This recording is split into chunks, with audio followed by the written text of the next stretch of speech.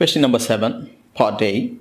Sketch on diagram 1 the graph of y equals 2 cos x between the limit negative 90 degree to 360 degree and y equals tan x between the limit minus 90 degree to 360 degree. This question carries 4 marks. So we are going to sketch these two graphs on the same xy plane. So take x-axis and y-axis. This is 90, 180, 270, 360 degree and minus 90 degree.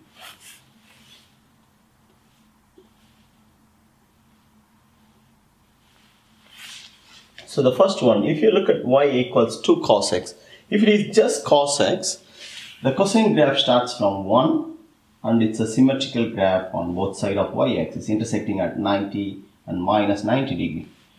But it's 2 cos x, so you have to multiply the y coordinates by 2. So if this is 1, this is 2, the cosine graph starts from here.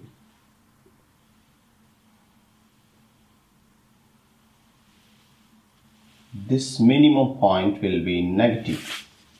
Usually the maximum and minimum value will be 1 and minus 1. Now here the graph is multiplied by 2. So you multiply the y coordinates by 2. This is the cosine graph. You have to stop right here, 360. That's the limit. Now if you want to sketch tangent graph, you have to draw an asymptote at 90 and another asymptote at 270. And here you need to draw a piece of graph.